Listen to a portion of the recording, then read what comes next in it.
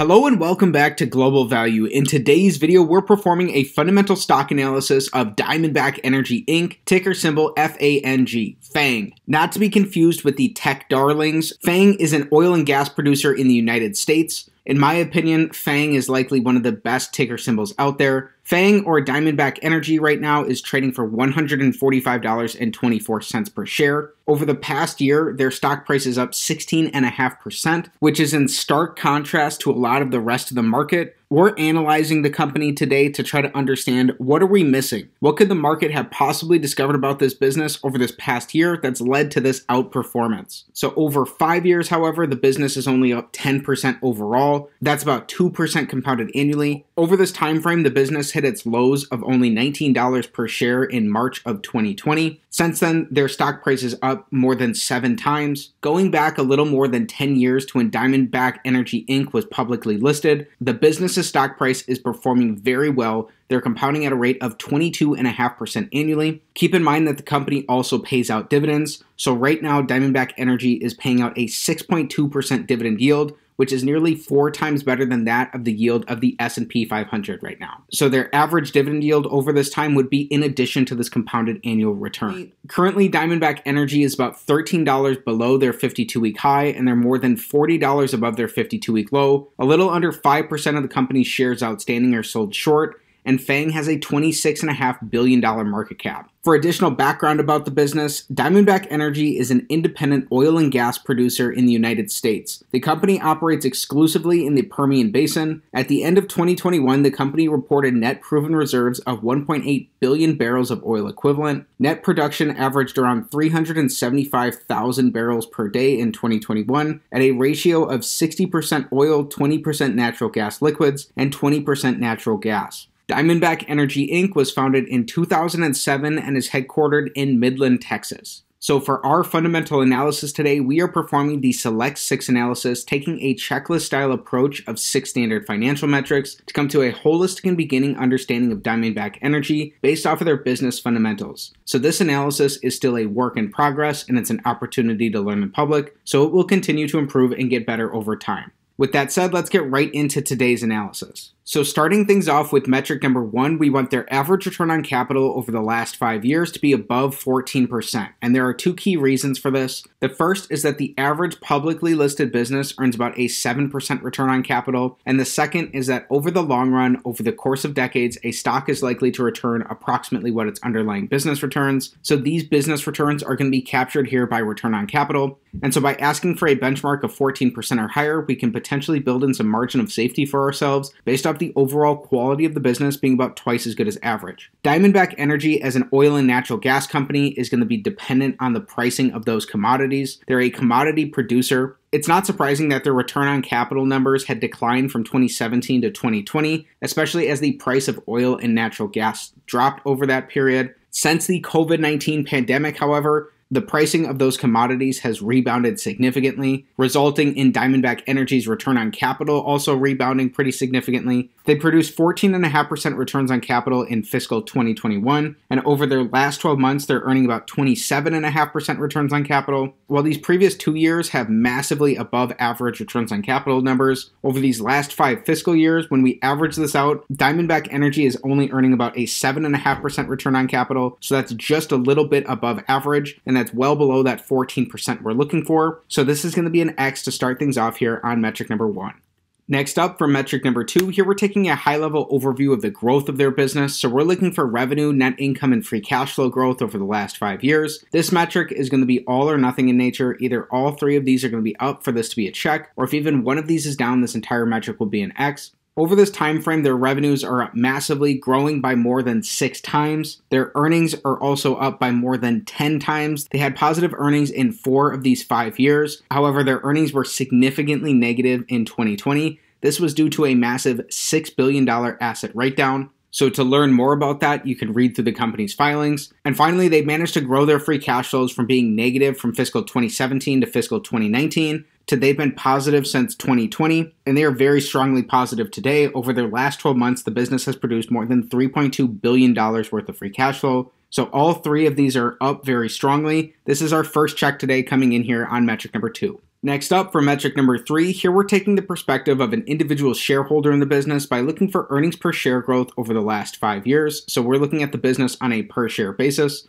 So even though their earnings are up by more than 10 times over this period, earnings are just the numerator in this earnings per share equation. So we also want to take a look at what they've done in terms of their shares outstanding, the denominator to this equation. So while they have massively grown their earnings, Diamondback Energy has also diluted shareholders pretty consistently over all 5 years. They've issued a lot of additional shares over this period, resulting in about an 82% shareholder dilution. Again, the business had free cash flow issues coming into the COVID-19 pandemic, and they actually made their fiscal 2020 their first year of positive free cash flows. However, they've continued to issue shares since then. This is potentially concerning because when you purchase a share of stock, what you're really buying is a fractional ownership percentage in that underlying business. And so when a business dilutes existing shareholders by issuing more shares of their stock, they're decreasing your ownership percentage of the business, which is ultimately going to decrease your percentage of the business's profits overall. So while the business's earnings are up by more than enough to make up for this shareholder dilution, and in fact they've earned $24.50 per share over their last 12 months, meaning that this is a check on metric number 3, this shareholder dilution is still a potential concern, especially if you want to be a long-term investor in the business. And so it would help to understand how management is approaching capital allocation and why exactly they would be justifying issuing these shares. Next up, metric number 4 is going to be very similar. So here we're looking for free cash flow per share growth over the last 5 years. Again, we learned that their free cash flows have swung from being negative in fiscal 2017 and negative up until 2020 to now they are quite positive.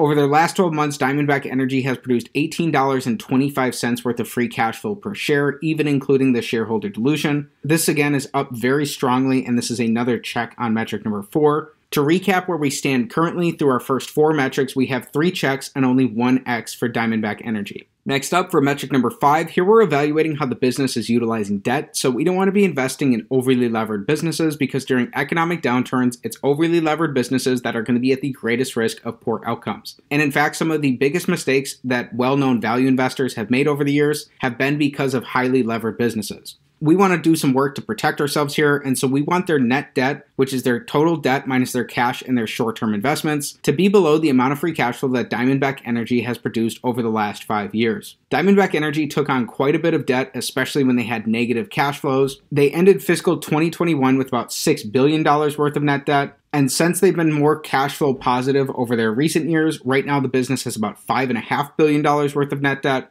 However, over these last 5 fiscal years, when we sum up these free cash flows, the business's cash flow is actually negative. They've consumed about $3.7 billion worth of cash in their business, meaning that they would not be able to support these debt loads on a historical basis. So this is an X here on metric number 5. It does look like things have the potential that they have changed for the business going forward if they're going to be able to be positively cash flow generative from here on out. So over their last 12 months, the business has earned $3.2 billion worth of free cash flow, meaning that they'd be able to pay off all of their current net debt with only about 2 years worth of free cash flows. So because FANG is a commodity producer and they operate in a cyclical industry, understanding their free cash flows is really going to be understanding if their recent success can continue going forward for the business. So again, that's going to depend on the price of these commodities that they're producing relative to how much it's costing them for exploration and production. So far through 5 metrics though, we have 3 checks and 2 X's for Diamondback Energy. Then our 6th and final metric, the big metric of them all, we want their average free cash flow to their total enterprise value to give us a yield that's above 5%. If this is the case, this will potentially give us a reasonable starting point for evaluation of the business and potentially give us a slight risk premium to the yield of the 10-year treasury. So we're using their total enterprise value because it takes into account both their net debt and their market cap, and it's going to give us a perspective of the economic reality of their business that's more similar to as if Diamondback Energy were a private company. So we learned that over the past 5 years, the business has consumed free cash flows, meaning that on an average basis, they would have negative free cash flows. This is going to be an X here historically on metric number 6. All hope is not lost though for the business, especially because they've been so cash flow generative over their past couple of years. So to get a current free cash flow to enterprise value yield for the business, when we divide their $3.2 billion worth of their last 12 months of free cash flow by their current $32.5 billion total enterprise value, that gives us just under a 10% current free cash flow to enterprise value yield for the business. That would be significantly above that 5% mark we're ideally looking for. So it may be interesting to dig in and do more work to understand the business. Again, a large part of any sort of conviction on Diamondback Energy will depend on how sustainable these free cash flows can be going forward. Keep in mind that this is not financial advice and that this is mixed here on metric number 6. Even so, this is just one of our 6 data points that we've looked at so far, and this analysis is meant to be taken in holistically. While these metrics are simple, when they're combined together, they can be very powerful, and we're not done looking at the business quite yet. Then here as a bonus, we're taking a look at Diamondback Energy's dividend profile. Again, Diamondback Energy is currently paying out a 6.2% dividend yield, which is well above that of the yield of an S&P 500 ETF. However, people make mistakes all the time by blindly chasing dividends, so it's important to stop and look at the underlying fundamentals of a business like we've been doing, and it's important to understand whether that company's abilities to support their dividends are well supported by their free cash flows in the case of Diamondback Energy. So while the company has paid out dividends since 2018, they've only been able to support these dividends since 2021 using their free cash flows, which is likely a rather questionable capital allocation decision. So while it is nice that the business has supported their free cash flows by quite a bit in 2021 and over their last 12 months as well, as their free cash flows have really increased over this period, this may be a reason to have questions about the capital allocation of the business. Over their last 12 months, the business again has produced more than $18 worth of free cash flow, and they paid out just under $9 worth of dividends, so they have about a 50% dividend payout ratio.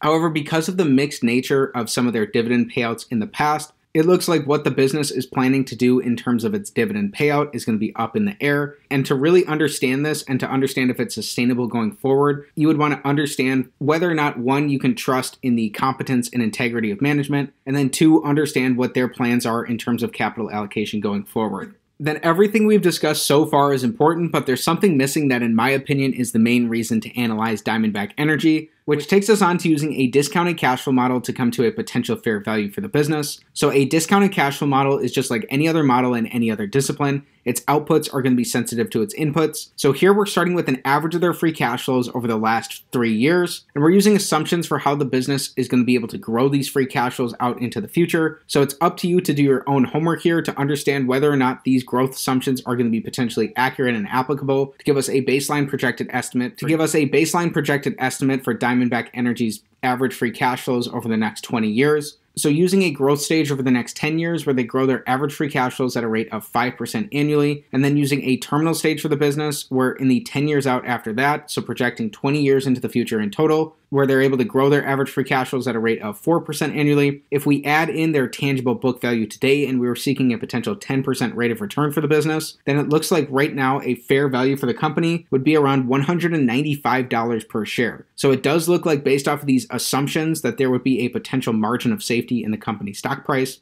However, there are some caveats to keep in mind to this. One is that this 10% rate of return would be including their dividend yield. So again, 6.2% of this would be coming from their dividends paid to shareholders right now. Additionally, there are reasons why this might not be potentially accurate for the business going forward. Again, based off some of the assumptions that we used here. And then two, given the fact that this business is a commodity producer and the oil and natural gas business has been cyclical with swings in the pricing of these commodities and different periods of either low or high capex into the business. So these free cash flows may be less predictable than some other types of companies into the future. Again, using these same growth assumptions and with those same caveats, it looks like you could reasonably expect about an 18% rate of return from Diamondback Energy today, dividends and all. Please be mindful that this type of analysis is not financial advice, it's not a buy or sell recommendation of any security, and before considering any potential investment decision, please consult with the properly licensed and registered legal and financial professionals. So in just a minute, we'll talk about a summary for Diamondback Energy, but we have to address something first. What are some of the qualitative aspects of this business, especially those around the key points for a potential long or potential short thesis of Diamondback Energy? Starting with some of the key points around a potential long thesis for the business. Number one, Diamondback has been an early adopter of return-enhancing technology in the field and is expected to remain at the leading edge. Number 2, the firm generates substantial free cash flow under a wide range of commodity scenarios and is pledged to return at least half of that to shareholders. And number 3, Diamondback is one of the lowest cost oil producers operating in the United States. Then for some of the key points around a potential short thesis of the company, number 1, consumers could sour on fossil fuels faster than expected, eroding long-term demand for crude oil. Number 2, production growth could outpace takeaway capacity additions in the Permian Basin, creating periodic bottlenecks and volatile basis differentials. And number 3, well productivity could decline when the best acreage is exhausted, pushing up break-evens over time. So hopefully that offers a potentially balanced perspective around some of the key qualitative aspects of the business. Now it's time for our wrap-up.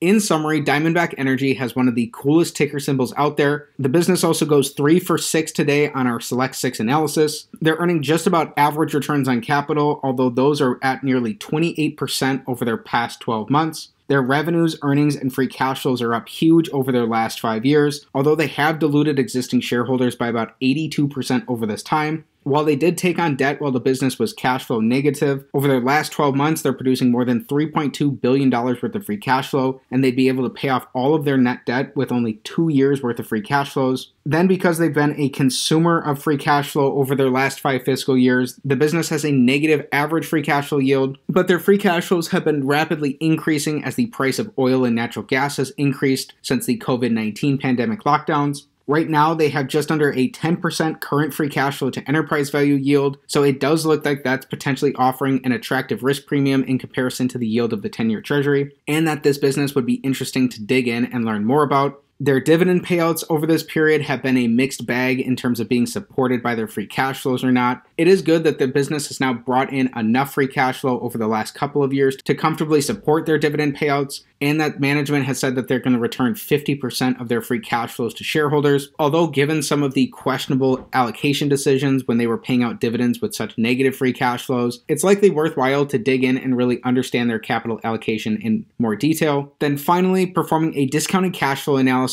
of Diamondback Energy. If you've done the work and you believe those growth assumptions, then it looks like from today's valuations, you could reasonably expect about an 18% rate of return for Diamondback Energy, including their dividend yield, and that if you were seeking a potential 10% rate of return for the business, a fair price for the company would be about $195 per share. Again, there are reasons why that might not pan out. One is that the oil and natural gas industry is cyclical in nature, although it does seem that Diamondback Energy has a pretty solid position as a potential low-cost producer and may have that low-cost producer advantage in their oil production. However, it's worth reiterating that this type of analysis is not financial advice, it's not a buy or sell recommendation of any security, and before considering any potential investment decision, please consult with your financial advisor. This analysis instead serves as a beginning and holistic understanding to help you determine whether it's worth your time and energy to dig in and learn more about Diamondback Energy. One resource that will definitely help you stay up to speed with what's going on in the market and help you learn more about the business is Seeking Alpha. Checking out Seeking Alpha directly supports the channel as I'm part of their affiliate program. So most of you probably know Seeking Alpha as a source of community-written articles on different stocks. But over the past little while, they've actually become a lot more than that with their new offering, which is Seeking Alpha Premium. Premium has a number of different features where you can track buy, hold, and sell ratings on your favorite stocks. These ratings are from the Seeking Alpha community, Wall Street analysts, and Seeking Alpha's algorithm. You can see earnings call transcripts, investor presentations, SEC filings, and press releases all in one place. You can add your own margin of safety targets and get alerts for when your favorite stocks hit that level. You can get unlimited access to Seeking Alpha articles, and you can tailor your reading experience based on the type of investor you are.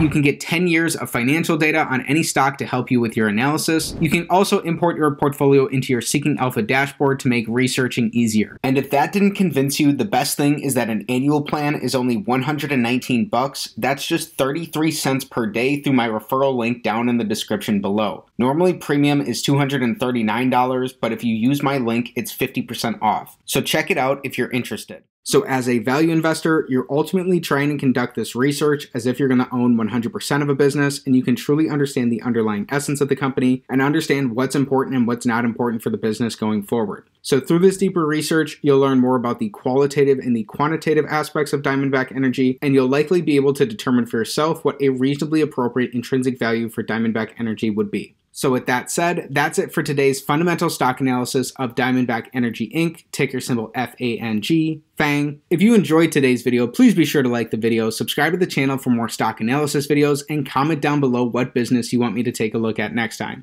Thanks for learning about Diamondback Energy with me, and have a great day.